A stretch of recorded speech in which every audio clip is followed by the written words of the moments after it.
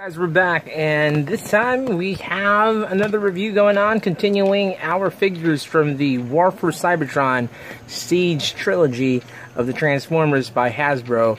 We have here Ultra Magnus. It took me a while to get this little guy right here.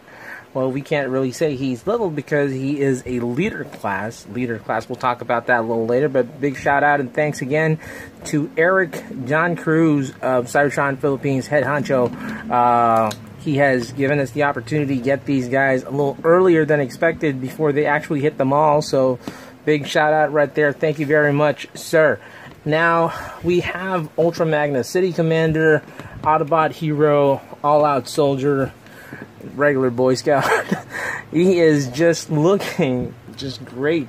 I mean, you don't really get a lot of Ultra Magnus figures, and they hardly get to nail him. We'll talk about that too later. And this is more of a review and ideas and comparison of different Ultra Magnuses, Ultra Magni, I don't know, throughout the years that Hasbro has launched their figures. So far, he looks great to me. We'll talk about the good points and the bad points in a bit, but we'll just move Ultra Magnus to the side, and we'll talk about his fancy box right here. Now, the box is pretty big, and it's expected for, what do you call this, an ultra, or not really ultra class. I keep saying ultra class because of the name Ultra Magnus, but the leader class that he is, as you can see, there is no price tag on this one because I got him from one of our members, or not really just a regular member, but the guy that spearheads Cybertron Philippines. And yeah, so you have Ultra Magnus's very nice artwork right there. Just try to take a look at that. I like the artwork. Looks really nice. Very good detail right there. Whoever drew that, kudos to you, sir, or ma'am, or we don't know who the heck you are. But we have here the product shots right there. Pretty cool. You can remove the Ultra Magnus from his armor pieces right there. That's the thing. The usual box. There we go. And let's talk about the figure itself. Let's bring, oopsie, what's happening in my backdrop? Stay there. Try to focus. And let's talk about the figure itself. Now, this is supposed to be a leader class figure, but he feels really small for a leader class. We'll talk about that too in a bit. Now, first off, this is pretty much brand new, but when I got it off the box, I just noticed something that he is a little, I'm not sure this just might be something with my figure, but you see that? That's pretty wobbly. And this is not a third party, this is not a KO, this is Hashtag right there. This is Hasbro Takara, and mine is just a little flimsy. Geesh. Not the end of the world, as a lot of people would say, and that is true. I'm just happy that I got mine. So as the toy, you know, as a toy, I'm just really happy. I mean, he has the right color scheme. I like the very deep dark blue right there. The red and the white just really pops. I just really don't like, again, what they're doing with the whole Siege line where they have like battle scars and whatnot.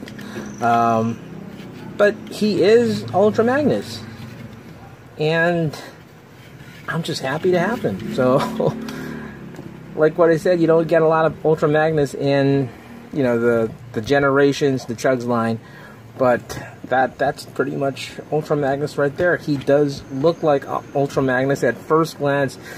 Anyone would just really know and point out that, hey, that's Ultra Magnus right there. So, color-wise, he looks fantastic. Plastic-wise, he is the usual Hasbro plastic. Very nice. Articulation, tra-di-la, you could do that right there. Movement here, swivels here. You know, head, not so. No tilting going down. That's pretty much what you get for the down tilt. Going up right there, really nice. There you go with the wrist. A little limited because there's a wheel down at the back, but it's definitely in the ratchet. And there are ankle tilts. I'm sorry, not is, but are ankle tilts. There's just not one. You could do that. And the first thing that you would see that they're already angled in such a way that you could do the split legs pose, and it's not going to be a problem. Sits flush down on your surface right there. Oopsie, what's happening with my camera again? Shaky camera. Okay, weaponry. He has this blaster. Really looks like the old blaster that he has in the G1 cartoon. Although, as far as I remember, that's white. He has these cannons, like there, that he can put on his hands, like so. And pretty cool. Although I'm not really familiar that there has been any cannons for Ultra Magnus, but you know, they do some really cool reiterations of Ultra Magnus every now and then. There was that time that he had that hammer, and as far as I know, he didn't really have a hammer except for the IDW part, I guess. The rocket, I love the rockets right there. Although it would have been cool if they were just somewhat here, but you know, I'm not complaining. That's pretty cool to me too. You know, just a little tad higher than what I expect. Let's go to the face. Let's try to zoom into the face of this guy right here. Take a look at that sculpt right there. Very nice. And like what I said, oops, it's pretty dark. I hope they listen. I hope they bring back the light piping, because it's a darn shame you can't really see the light piping or the eyes on this thing. But the sculpt was fantastic. I just would have loved it that if he looked a little more serious. He looked kind of happy. He looks like he's half smiling, and more chin. You know, Ultra Magnus had that prominent chin right there, so you could see that there are these what do you call this? Paint scraps, paint scratches. Not a fan. A lot of my friends are doing their little customizations on that, and I'll probably work on it soon if I have the time. So there you go. Really nice looking Ultra Magnus figure. Like what I said, the cool part here is that he actually transforms into his regular prime-like state, and all of these things that you see are armor pieces. We'll talk about these armor pieces later, but let's get those things out of Magnus. So technically we're making him naked, removing, and you know, just all of his clothing and making him smaller. So all of these things that you see right there are actually Ultra Magnus's armor settings. So let's just try to remove all that. There we go. Come on, man. Elbow power, elbow grease. There you go. Jeez, my backdrop. Magnus, what you're doing? So we're just removing everything apart, and you'll technically just get this guy. How do you get this thing worked out? Forgot. Give me a sec. Oh man. Oopsie, yeah, I forgot. It locks right there. So there's this lock. There you go. And then I guess you could just try to open that. Totally forgot how to transform this guy. It's been like 2 times that I've transformed him. There you go. And then just lock it in place again. There you have him. Try to zoom in. Sorry about that. And he is naked. So comparing him, he becomes a Voyager class, as they would say, with all the pieces removed. They say that he is scaled with Optimus Prime. Let's remove all these pieces right there. Go away. Shoot. Okay, so as you can see, Primo is a little bit bigger than Optimus Prime, and they don't really have the same mold. We would see more of this mold for the Cybertron Optimus Prime that would be coming out really soon for the people out there in the States and some places, the Northern Hemisphere, which has gotten their Cybertron Optimus Primes. Most likely they have the review out, so you can check that out. But I have a different review coming out really soon. Once I have mine, again, I'll be getting mine from Eric. So you can see that they look the same. They have almost similar face sculpts, except for the body, the torso area. This one's a little more slim with that angular kind of what do you call this, hip section or midsection. This one's a little chubby. I like the part that they had that blue clear plastic on his chest. Same kind of thing going on here, but with the more silver on his midsection. I wish they'd done that too with Magnus. It looks okay, but really like the silver on this guy. Same fists, different kind of leg section, really chubby, really more sleek looking. So thank you very much, Optimus. We'll have you back later. Now, one of the other things that I can't really not compare him with is another white version of Optimus Prime. Here we go with the classics. There you go. I know he's not white anymore. This guy is pretty old. It's your classics Optimus Prime, and I had him for so long. We'll talk about the other comparisons later on because they're pretty old toys. So this one has shared the, what do you call this, the usual yellowing of toys as they go by, especially the white. And you can see total difference from the white on his head, from the white on his body. He is totally getting there. Now the difference is that this guy has never seen armor or like an upgrade feature except for third-party ones like Fans Project, which we'll talk about a little later. Now, if you talk about the weight and the height of this is very much my favorite Voyager for Ultra Magnus, because this one is a really small version. And if you take a look at the back, the kibble section is more strategically placed, making it like a backpack or a shield. But this one has like a huge butt. There you go. We'll talk about that later with his transformation. Now, light piping, still a plus for this guy. This one right here has no light piping or whatsoever.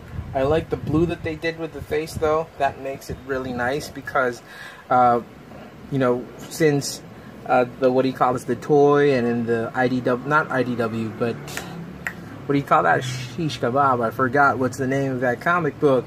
But there was this comic book that I read where Magnus was blown into bits and he rose up and he actually was the naked Ultra Magnus, this guy right here, and he had the blue faceplate. So I like that part right there. This one, very Japanese looking, very mecha looking. This one is down straight, what do you call this, toy reminiscent from the G1 line. So two different Ultra Magnus, but you know, still something I love. Forgot to put these up right here. There we go. So we'll talk about this later because we'll have him grace our video once more. Let's go back to Ultra Magnus. So we'll pause the video because we will prepare Magnus for transformation, and we'll talk about his armor pieces and how they actually work. So stay tuned. Okay, we're back. So I was fiddling around with this and I finally figured out and realized all this time you can actually bring that thing up right there. Sudoi. I forgot about that and totally didn't really pay attention. So you can slide that thing from here all the way up like so. So not bad right there, and just figure that out. So you can actually have him like this without his huge butt, like what I told you. But he still has that weird kibble down his back, and still something that I didn't really feel.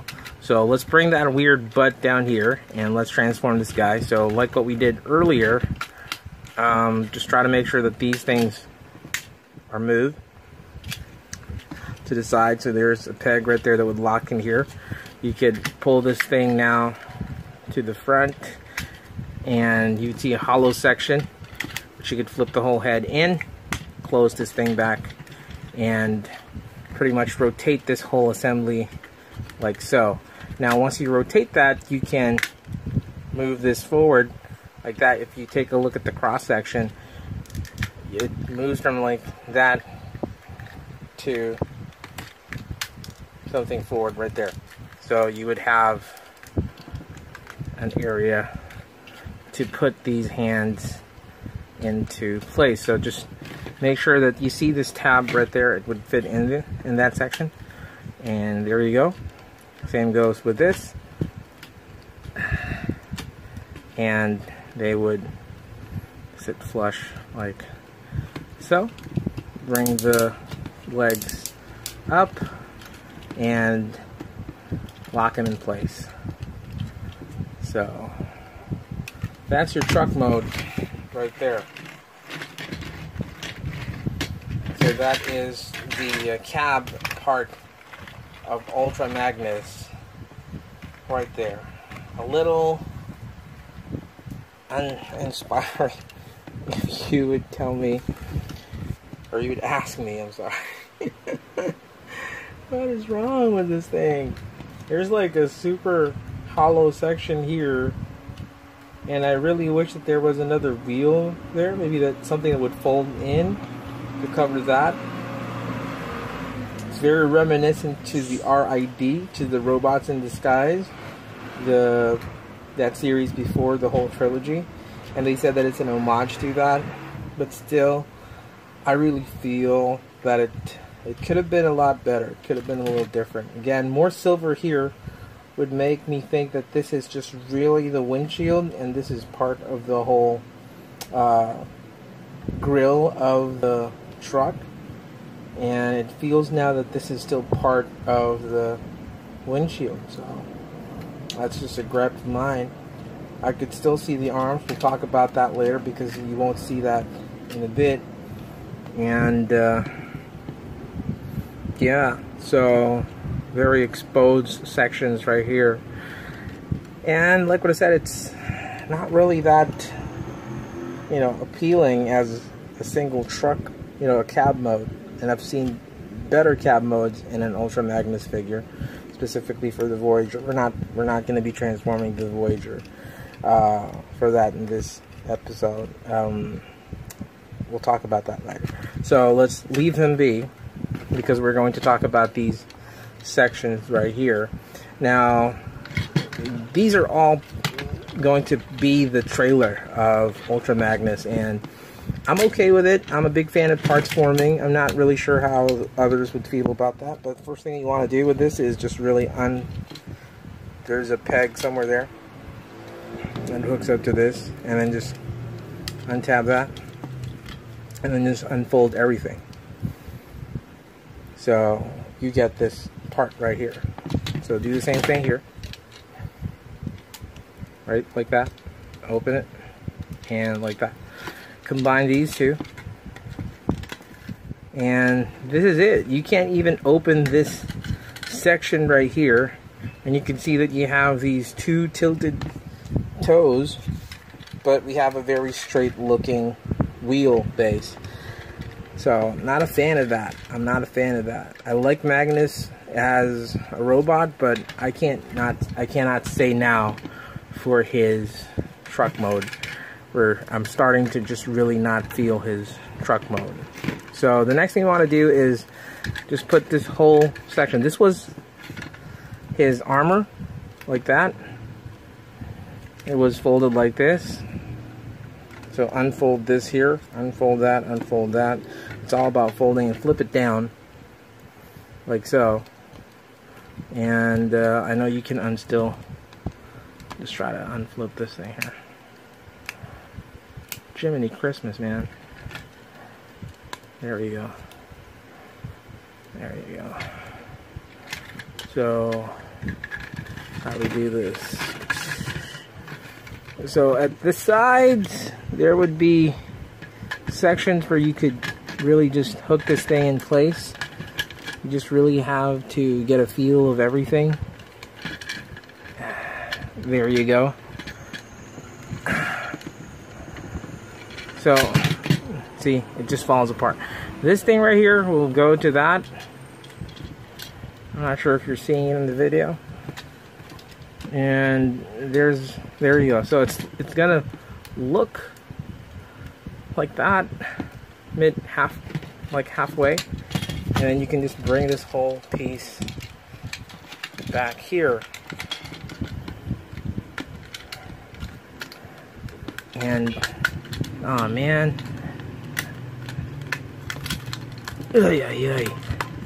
alrighty, we're getting it, man. Come on, dude. Alrighty, so there we go. There we have it. So that's the top and the side section of your trailer. Now for the lower section, you can get these little doodads right here. And there you go. We are going to just put them here.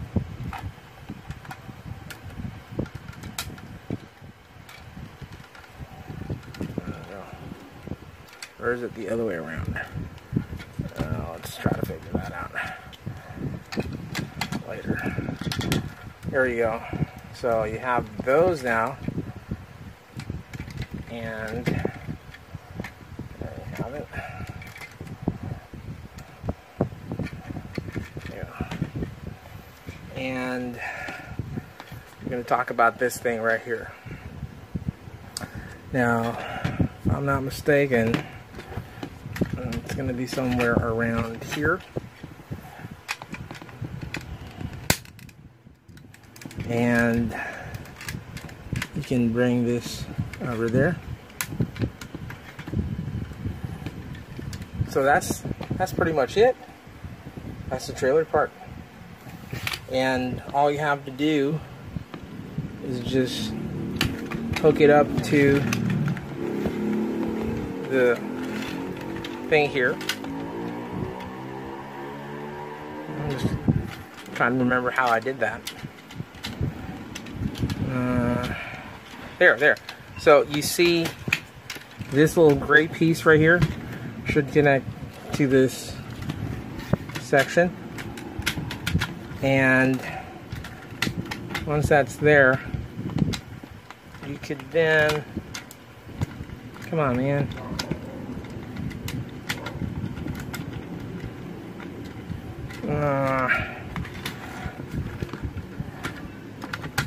Doing something weird. Yeah, it's not combining it. So technically you have the idea. It's like that. I'm not just pegging it right, so I'm just gonna pause it a bit and try to figure out what I'm not doing. I think maybe this part right here, I got it all mixed up, but I'll just double check that. So just give me a sec. Okay, I'm back. So apparently no, that was just really it. There was really no trouble at all. So once you have this truck mode, you can then freely connect these rockets or missiles, whatever you want to call them, that side, and they have so many ports, and I think that's just really the gimmick of that. So it's up to you. I see people putting this blaster over here and positioning it like so. I'm cool with how they want to do it, but that's not really my thing. You also want to just put this little piece right here. There we go. So there you have it. That's the truck mode. This one, you know, the wheel's not really running. I don't know why that midsection right there is not rolling, but everything else seems to be rolling just fine. Like what I said, it's a very nice looking robot, but I'm not digging the truck mode at all. Big gap right there to begin with, and I don't even get the chance to pull this section down to put my Autobot warriors in there. And you know, the description of Ultra Magnus and the toy and the G1 is that he carries Autobot warriors into battle, and how can you carry that if there's really no section for him to open that carriage part of his truck? So defeats the whole purpose. Overall, he is pretty hefty for what they call a leader class. So I'll transform him back into robot mode so we can finally do the size comparison and talk about what really makes this toy a little different, you know, a different leader class from the others that we have so far when it comes to the Ultra Magnus line. So thank you very much, and we'll pause in a bit. Okay, we're back. So we got Magnus back in his robot mode. This time we placed the cannons down on his legs and still looks good. So let's try to do a size comparison. Remember, this guy is a Voyager class, and what we're looking right now is what they call a leader class figure from the Siege line. So yeah, size is not far off from the regular Voyager class that we had back in the Classics line. So as you can see, the only thing that's making this guy smaller is because this guy's a tad higher, and you have the smokestacks or the elbow stacks or the arm stack, whatever stacks you want to call them, but they're stacks. So but they're not far off. I mean, when it comes to size, this one's a little heavy. This one is a lot heavier. This is chunkier. This is a lot, heftier in plastic. But size-wise, they're not far different.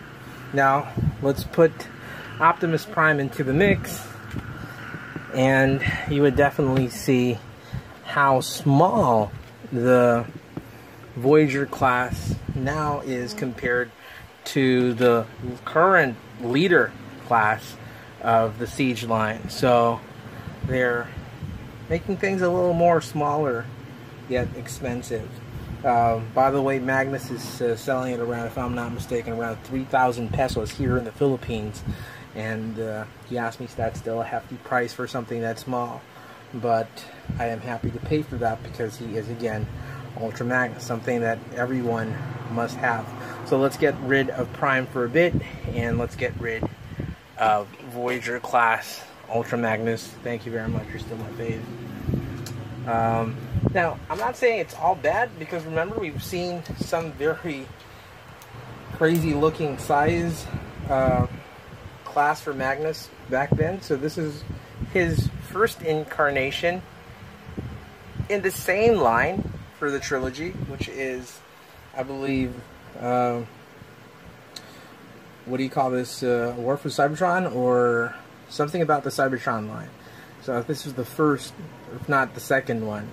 And this is a deluxe figure of Magnus. Can you think of Magnus being a deluxe figure, and that's just really, I don't know, that was a joke. I just got him because he's Ultra Magnus. And compared to this guy, I'd really like this guy versus this guy right here. So, still something. So, very small Magnus. Oops, he fell. Let me just get that guy out of there. And comparing him to a third party or a knockoff or whatever you want to call them these days, because this is MFT's take on Ultra Magnus, and these two guys, are super small. Look at this. This is the MFT, a little dusty, and this is the Hasbro one, but the size is just really different. Still towering them is the leader class Siege figure, which is still looking good compared to any of these figures right there. So let me just try to remove that. Remove these guys. Now, I guess the reason why I'm just really having a gripe with size is because I've seen and I have experienced how Ultra Magnus would look like in a real leaders class sense And let me just try to compare that with this right here, and that is your leader class Combiner Wars Ultra Magnus. There was a time when Combiner Wars Ultra Magnus was a very sought after figure until he went on sale. So everybody has a leader class Ultra Magnus by now, and I did a little upgrade on this guy. So it took the rockets or the missiles from the MFT toy, placed it with a cog, and then placed some other guns and placed that. But so he's a pretty beefed up Ultra Magnus, and we'll talk about this guy in the future because this has the knockoff or the KO upgrade parts for a smaller Ultra Magnus. This was the what do you call this? The Kubian Bao take on Perfect Effects Ultra Magnus. So you can see that this is so tall than this guy. This is a leader class. This is a leader class, and both just different size. This dwarfs this version right there. You would say that this is a Voyager class and this is a leader class. Now when it comes to weight, this is a lot lighter, except for the fact that I have now beefed up this guy and placed some upgrades on him, and he's a little more heavier. But compared to the original thing, this is lighter, this is chunkier. Now what they're saying is that I'd rather get the more heavier plastic than this guy, but still, I mean, you would know that Ultra Magnus was never a small figure. He was a tall Autobot warrior, and maybe that's the reason why I'm just really having the size gripe right there. So if you would ask me, would you still throw away this and get this guy? I'd say have both. You know, you can always have both. I wouldn't really give up this Ultra Magnus. Face wise, I like this guy because he has that Robert, was it Robert Stack that voiced this guy? I forgot. That very prominent chin, that stoic look, that I'm a soldier prime look, and this one's a little too happy for me. So there you go. Now I'm putting this guy into the mix to really complete the comparison, because this is, let me just try to move this guy here. This is not a leader class, but this is the upgrade for, there you go, a very old upgrade. It's the Fans Project upgrade for Ultra Magnus, for Voyager class Ultra Magnus, for technically for this guy right here. So even the upgrade is bigger than this guy right here. So if you're asking me when it comes to size, I think Ultra Magnus can do a little better when it comes to size. This one's a very old figure of mine. It's still something close to my heart. You can see it's loose, it's still something that an Ultra Magnus fan would definitely or should definitely have. So let's put these guys down at the back so we can see how it towers over this guy right here. Let's put all of them to the side.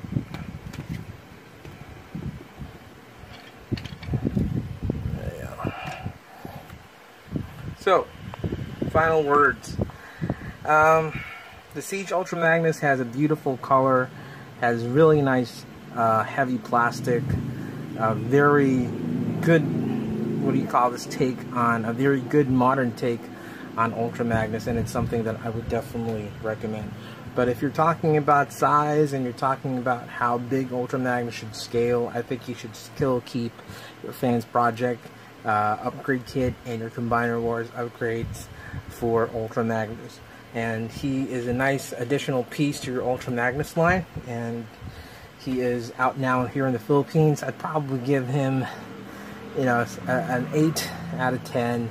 You know, that's just really me. It's not going to go any higher than that. But still, he's a lovely piece. He is something for you to get, so get him now. So again, if you like this video, thank you very much for watching. If you have any comments, suggestions, feedback, please do not forget to leave your comments down below. Hit that like button. Thank you very much for watching. Again, my name is Chompy, and remember, till all are one, peace out. Rock and roll.